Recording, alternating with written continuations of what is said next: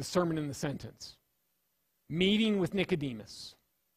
Rabbi Jesus is the perfect example of a teacher. But we are also teachers by word and example. John 3, verses 1 and 2. We looked at Nicodemus. We looked at Jesus. Now let's look at us in that context.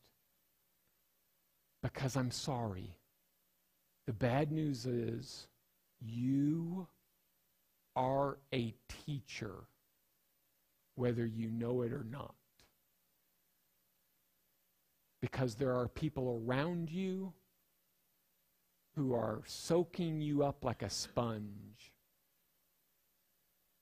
Older children teach younger children. Spouses teach each other.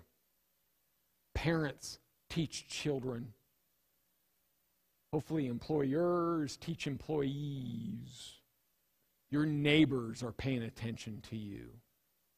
We all are teachers. Sometimes we teach by word. Sometimes we actually have to use our words. Now, normally when we think about teachers, we think about a classroom environment. Whether it takes you back to public school system, or whether it takes you to the university, or whether it takes you to Sunday school. And you think about a teacher presenting some kind of lesson and lecture to you, and you're sitting down there dreaming about escape. And that's probably our perfect cultural example of teaching with words. But it's also the most ineffective teaching with words. You know where real teaching with words comes from? Real teaching of words comes from hallway discussions. Two people sitting at a table, drinking coffee together, teaching with words.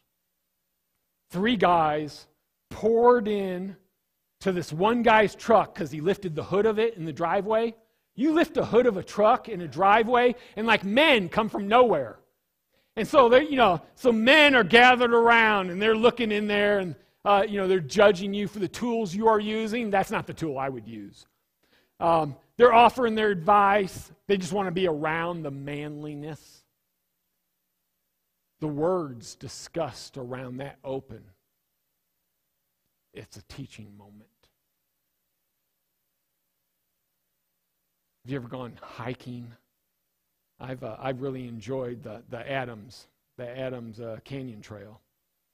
I almost stopped early, not knowing that the 40-foot waterfall was 90 seconds forward. But I got there, but I almost turned around. Walking on a trail in the wilderness with friends, family, and people. You have a lot of teaching with words while walking in nature. Really, you can't ever get away from teaching with words if you're hanging out with any other person. Because everything you say is a teaching opportunity. Everything you say is a teaching opportunity, my friends. And it makes an impact. Normally, teaching doesn't happen with facts. It's why I was always confused at memorizing the Ten Commandments, or memorizing the books of the Bible, or even memorizing the Lord's Prayer. Now, I did that. I was made to do it. I memorized those things. But memorizing those facts is not really teaching me divine truth. I'm simply memorizing the multiplication tables. I don't know the why behind it. So what is never answered. So when it comes to teaching by words, the secret is an old secret, my friends. You teach more by storytelling than you do by reciting facts. You teach more by storytelling than you do by teaching facts. I had a great stepfather as a teenager. My mother married when I was practically a teenager, and my stepfather was great. My stepfather liked to talk, though. And he had so many stories, and he repeated them a lot. In fact, my sister and I came up with a numbering system. because he repeated the same stories over and over and over again, and we were obnoxious teenagers, not like the teenagers here who are all delightful, I'm sure. But we assigned a number. It's like, uh-oh, he's about to start 37. And so sure enough, 37, the whole story goes through our heads. Run, 37 is starting up, you know. I don't remember a lot of facts, Dale said to me. But I know every single one of his 49 stories. And I know every detail from them. And it took a great deal of fatherly control not to say the 49 stories to my own children. But right now, I could list them all off. We'd be here for an hour and a half. Some of the best ways you can teach is by telling a story. That's why testimonies are so important. Tell the story of you coming to faith in Jesus Christ. Tell the story of you deciding to be baptized. Tell the story about God providing for you. Tell the story about you and Jesus. Tell it often. Tell it so much that your children assign a number to it. Because then when they're an old man, they're going to remember every detail of that story. Teach by words if you must. But words are weak when compared to actions, my friends. We teach more by what we do than what we say. They're in fact incomparable. We know that. That's why in our culture we have all these sarcastic, rude remarks about contradictions between word and actions. Don't do what I do, do what I say. So mom, while smoking, says don't smoke. And wonder why all her children grow up as smokers. Don't do what I do, but we all do what you do. We teach more by actions than by words. And that's why so many of us struggle with the next generation and their Christianity. But we brought our children to church and Sunday school every single week. We don't know why they're a 35-year-old pagan. I'm sorry, but I know why. Because going to church doesn't make you a Christian. And taking kids to Sunday school doesn't make them members of the faith. Especially not when you spend 6 days like a child of the devil and then go to church. What you're doing is you're giving them a vaccine against the gospel of Jesus Christ. You're immunizing them against the grace of God because you are teaching them by your actions that good people go to church to be seen but can then be bad for 6 days. And so they view it like a club of the H word. You knew I was going to say the H word. Hypocrites who say one thing and do another. So it's the gossip who complains about the people gossiping. Right? We know those. Our actions speak louder than our words. I have learned more from silent introverts than I have from any amount of preaching and teaching, words shouted at me. Because of their example. You don't forget examples. And when you think you're not being observed, and so you're tempted to misbehave, that's when you're actually being watched the most.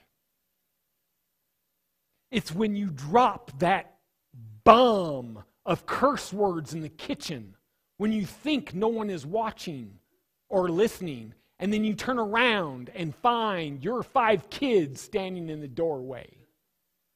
You can't undo that. They'll never, ever forget Mom's sailor mouth all because of dishes not being done in the kitchen. They'll remember that, and that will be the story they tell as part of your eulogy.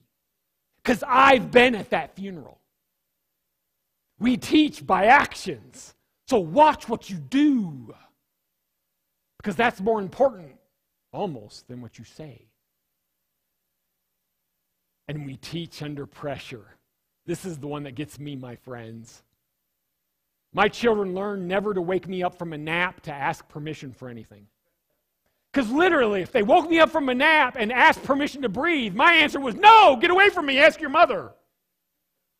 And so they didn't wake me up. And we can pay self-control, a little self-monitoring to the words that we are teaching, to the way we are behaving. We can try to realize that eyes are on us when we think eyes aren't on us. But then when something goes wrong, we lose our stuff. When the pressure is on and everything has gone wrong and the world has come to an end, for this moment at least, that's when we violate our faith and testimony. And in one moment, under pressure and weakness, we do something horrible.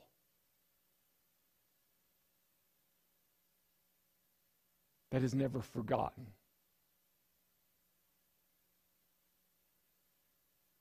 And the way to protect ourselves from teaching the wrong thing under pressure is to work toward it. Work on the way we teach with words. Work on the way that our actions and our lifestyles are teaching. Make sure we're teaching the right message.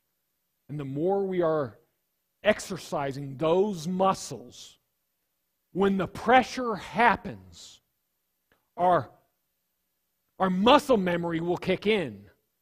And though the temptation will be to do the wrong thing, the reaction will be right under the power of the Holy Spirit and the grace and mercy of God.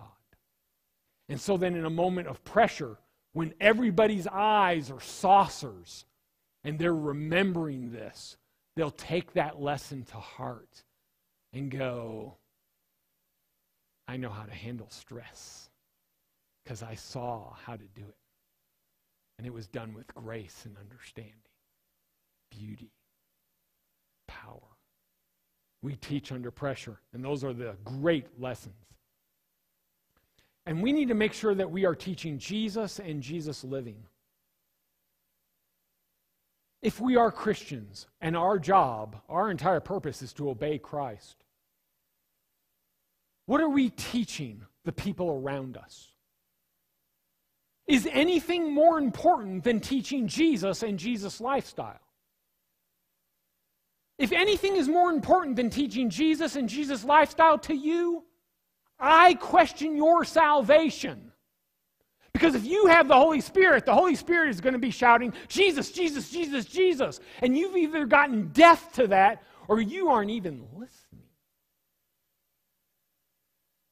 We need to be teaching Jesus and Jesus' lifestyle in the way we speak and in the way we live. Sure, in a Sunday school classroom, but Tuesday morning at home as well. Thursday on the playground. Friday at the golf course. On vacation. At home in the kitchen. Jesus and Jesus living. And when we do that with our words and with our actions, then we are on topic. And we are teaching gold. We are teaching divine truth with our lives. And isn't that the point? Isn't that the goal? Then we're on mission, my friends. And we can learn that from Nicodemus and Jesus in John chapter 3. Our application. What we should be talking about at lunch and this week. Have you come to Jesus? Like Nicodemus in the night. Come to him looking for forgiveness and salvation. Asking for a Savior who will cleanse you from your sin, evil, and wickedness. And make it possible for you to have an intimate and vibrant relationship with a holy God. And receive the Holy Spirit. And then the hard one for us Christians. Are you living Jesus? Words, actions, under pressure. Are you teaching Jesus to your parents, to your spouse, to your children, to your neighbors, to your gym mates or your golf team or whatever? Are you teaching Jesus? Because that's the topic that matters, my friends. A lot to chew on. Will you pray with me, please? Dear Heavenly Father, we come before your throne and we thank you for so much. We thank you for your forgiveness and your grace. We thank you, Father, for the example of Nicodemus. We thank you, Father, for all the teachings and wisdom of Jesus. And I pray, Father, that you would help us to be living Jesus, Jesus, Jesus, and teaching Jesus, Jesus.